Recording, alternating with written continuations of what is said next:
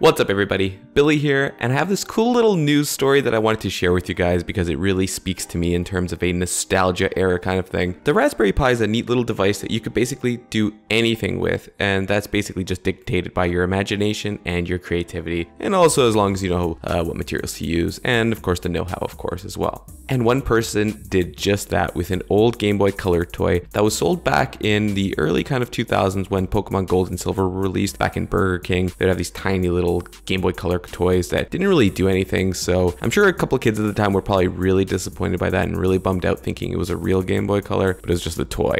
But there is a gentleman by the name of Ivanretrobit who goes by the name of Ivanretrobit on Instagram, and he's done just that. He's actually made a fully functional Game Boy out of this mini toy. Reddit user Chase Lambeth purchased it from Ivan on eBay and posted the photos that you guys are seeing right now. Great job, Ivan. It looks absolutely awesome. So what did they use to actually build it? So built in is a Raspberry Pi Zero, which is a smaller version of the original Raspberry Pi, a 2-inch TFT display from Adafruit, running an emulator because you can't actually use real Game Boy cartridges in that little thing. It's really small, and also because it's not an actual Game Boy and you're using an emulator RetroPie to actually play the games. Unfortunately, at the moment, there isn't a build log, so you won't be able to recreate it unless you have your own ingenuity and the know-how, but maybe Ivan will build more of these in the future and continue to sell them. I will be leaving all of the links in the description below for all of the sources and links to these items if you guys are so bold and want to even try to recreate it yourself. As somebody who grew up with the Pokemon series on Game Boy, this is absolutely awesome to see someone build a fully functional Game Boy emulator into these tiny little toys, because I remember them from my own childhood as well when they were being sold at Burger King at the time. So if you guys enjoyed this story and thought it was absolutely awesome, be sure to hit that thumbs up button, and if you'd like to see more videos just like this, be sure to hit that subscribe button as well. As always, thank you guys very much for watching the video.